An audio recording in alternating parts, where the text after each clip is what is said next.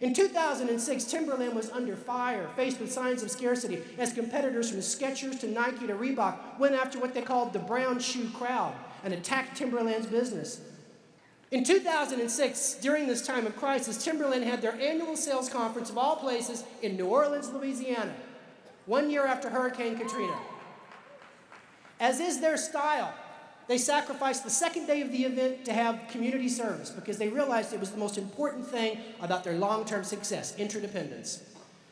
At the end of the first night, they brought in community leaders from New Orleans who shared powerful stories of the crisis that existed in that city and the need for companies to come together with governments and churches and civic groups and heal New Orleans. And it set the tone for the next day. On the second day, they walked 3 blocks downtown to Central City, and they worked with local volunteers from City Year all day, helping Dookie Chase, the famous jazz musician, reopen his restaurant in Central City, devastated by the hurricane. All day long, they swung hammers, they painted, they hauled off garbage, they pounded nails, and they made a difference. And they were having a great time.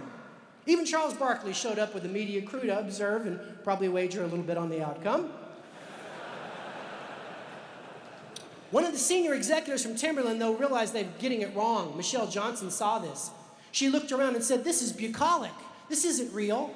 We're a company playing nice in the safe part of town. These kids don't even know the half of it," she said. So she did something miraculous. She created what I call a ripple.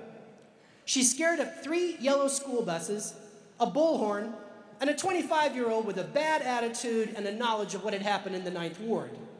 She loaded up these 200 Timberland salespeople, most of them raised in abundance. Most of them never seen anything like this. And those 3 yellow school buses rolled down the streets of the 9th Ward, and they saw the real deal.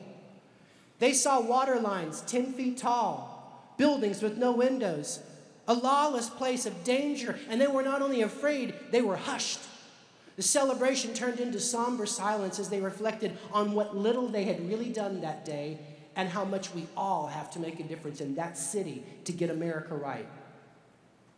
So to punctuate this, at the end of the road, she pulls over the buses and tells these kids, "Just walk around for a few minutes and feel this, okay?"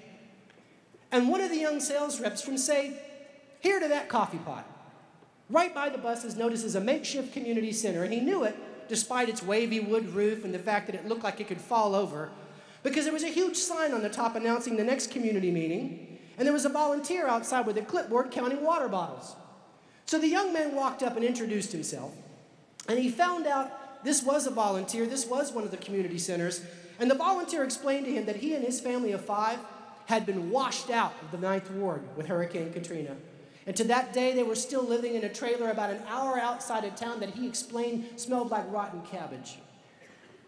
The volunteer explained that he had no car, but when he could, he thumbed a ride into town a few days a week and gave everything he had and was passionate about finding more volunteers because he said, when you get the 9th Ward in your blood, it's never over till it's over. And we're going to fix this place by hook, he said, or by crook. This young man, a Dartmouth graduate who'd never seen anything like this, was moved, choked up. He asked this man, "What can I do?" He grabbed his shoulder and said, "I work at a big company called Timberland. I can go home and I can write a memo. I can get you clipboards. I can get you pens. I can get you water bottles. What do you need?" And he said that the volunteer looked at him and looked at the ground and smiled and said, "Son, we need boots. We need shoes." He said he looked down at the man's feet and for the first time noticed that his big toe was winking at him from his old beat-up tennis shoes. The volunteer said that the Big Easy flip-flops and sneakers worked before Katrina, but have you taken a look around you at this mess? Can you see the splinters? Do you see the glass? Do you see the nails? Do you see the screws? It's a war zone here for feet. Son, we need shoes. So in the moment, he got down on his hands and knees, and he unlaced his red Timberland boots that had been given to him in his sales contest 2 months before. And he handed his boots to the man and said, "I can give you mine, and I'm going to do it right now." He very cautiously made his way back to the bus, understanding for the first time what it would be like not to have shoes in the 9th Ward. And when he got on the bus, he sat next to his boss, who immediately noticed this kid wasn't wearing any shoes. I mean, at a Timberland conference, that would be highly inappropriate, don't you think? He said, son, where are those red boots? And the kid points over to the community center where you can plainly see them. And he says, can you believe it, coach? They don't have shoes or boots here. They need shoes. So I gave him mine. The boss says, that's the right way to see the world, kid. And as the boss stood up to get off the bus, 15 other Timberlanders on the bus that overheard the conversation squirted off the bus ahead of him to go give their shoes away to the 9th Ward. And in an act of contagious compassion, the responsibility revolution broke out inside that group that day, and within 10 minutes, the buses were not running.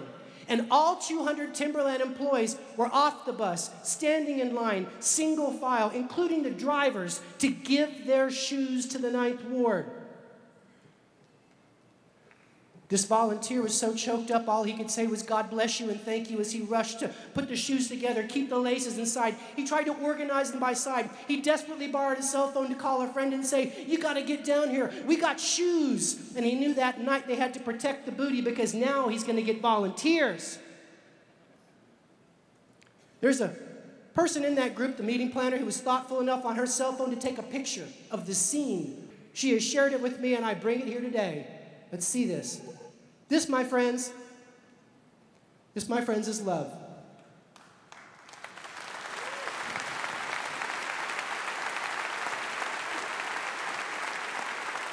But when they loaded up on that bus, they weren't cheering, they weren't high-fiving, they were still crying and sobbing because they knew that all they'd done was given away a lousy pair of shoes and that would take their life to make the difference that was in their heart. But back at the hotel, things weren't so calm.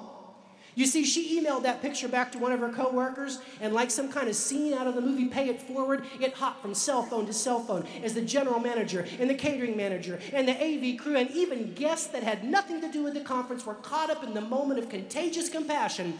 And when these 200 kids showed up at the hotel, the quietest bus ride of their life, they were stunned because they were greeted by 200 people, many of them strangers, that hugged them and kissed them and thanked them for their act of compassion. And in their culture today, they call it a ripple. A single act of compassion that creates a chain reaction of love. My final question for you. If not you, then who? And if not right now, then when? Because together, we will fix this world. Thank you very much, and God bless you. Thank you.